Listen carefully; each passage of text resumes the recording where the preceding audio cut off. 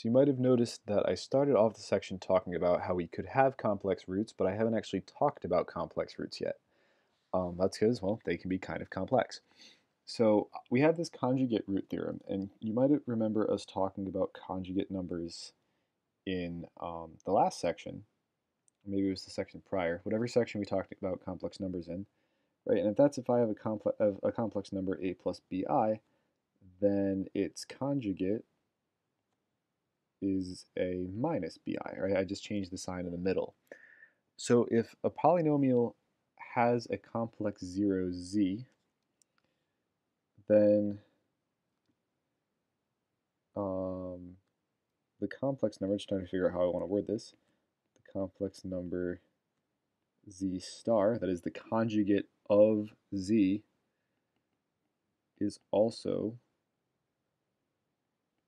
a 0 of f of x.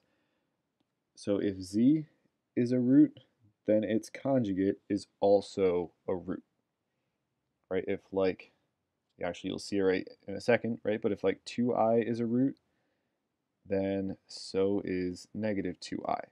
1 plus 3i is a root, so is 1 minus 3i. Spoiler alert, because that's what we need for this example here.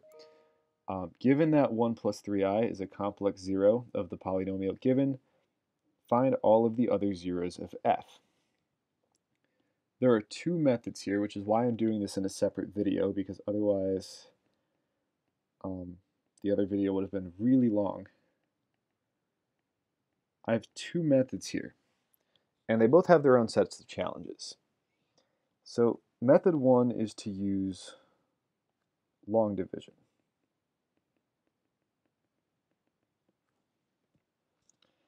Because we know that, well, 1 plus 3i is a complex 0, which means I know that x minus 1 plus 3i is a factor.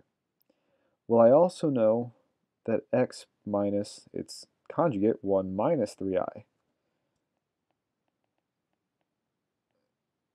is a factor. And I can do long division by turning this into a smaller polynomial that is a factor of f with real coefficients. So this is when things get kind of messy. Because I'm going to rewrite this as x minus 1 minus 3i, and then x minus 1 plus 3i, and I need to do some multiplication. So I'm going to get x squared minus x plus 3ix minus x plus 1 minus 3i minus 3ix plus 3i minus 9i squared, so plus 9.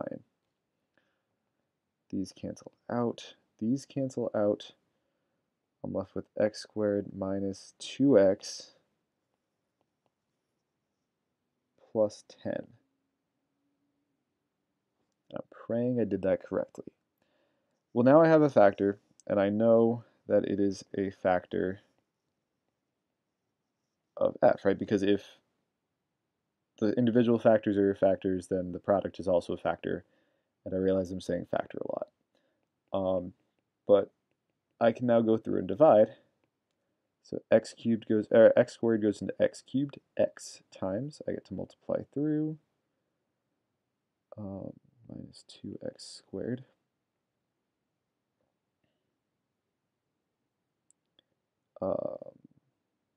Plus 10x. I don't know why I froze on that. Multiply through, or sorry, subtract. So I'm going to get negative 3x squared plus 6x. I'm going to bring down the 30. Negative x squared goes into negative 3x squared, negative 3 times. Multiply by this. Subtract 0. So my other zeros, well, my full factorization now includes this x minus 3. So if x minus 3 is a 0, then the other 0 is positive 3. So my zeros are 1 plus or minus 3i and 3. This one has its own challenges because this whole multiplication step is a colossal pain in the butt, and so is long division. It just gets messy. It's hard to keep straight, it's hard to keep track of things, it just gets messy. Well, I'm not saying that method 2 is any less messy, but synthetic division is a little bit more palatable. Even if we do it with complex numbers, I think it'll go a little bit better. So we can do synthetic division with complex numbers, and it's not going to be pretty, but it is going to work.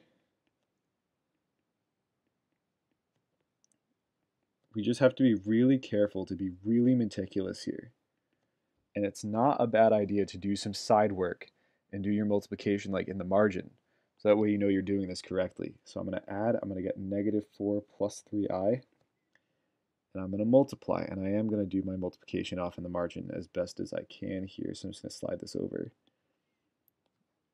All right, so I want to do 1 plus 3i times negative 4 plus 3i. Which is going to give me, let's see, negative 4 minus, I'll show you what I'm doing here, negative 4 plus 9i squared, so minus 5, minus 9.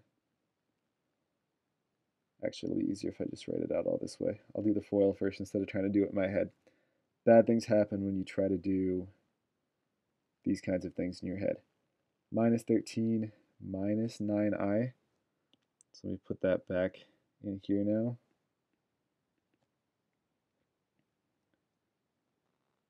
Three minus 9i. And we're going to have to do some side work again. So again, I'm just going to write the foiling out. I'm not going to try to do this in my head. Plus 9i. That looks like, what? Minus 27i squared. So it's plus 27. I get 30. Which is really nice. It's not the right color. I get 0, so I know it's a factor. Well, I can do this again, remember? Again, let me try to push my long division work in a little bit. So I just have some more room. Because 1 minus 3i is still also a complex 0. So we need to repeat our work here with my other factor, my conjugate 0. Bring down. Multiply. Add. This one gets a little bit easier because everything should ultimately cancel out. All right, with that conjugate 0, you should see a lot of the imaginary parts of the complex number canceling out.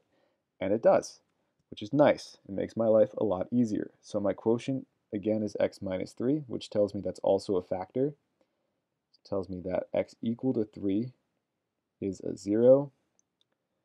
And my zeros are 1 plus or minus 3i and 3. I think the synthetic division work is a little bit easier just because I am more inclined to just do synthetic division. That's just my inclination. But it is a little bit hard if you struggle with like organization and spacing to really keep that multiplication nice and neat. So they both have their struggles. You'll find a method that's easier for you. Personally, I think it's synthetic division. But try them both out, see which one you think is better.